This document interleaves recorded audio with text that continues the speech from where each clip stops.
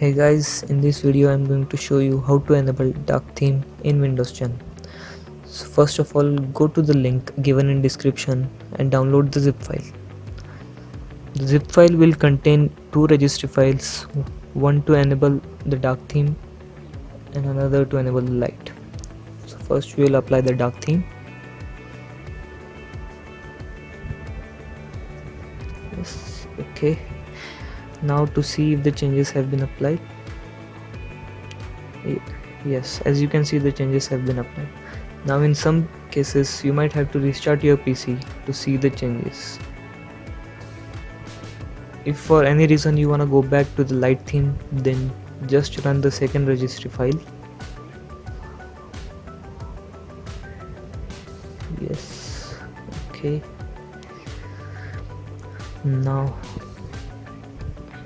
changes.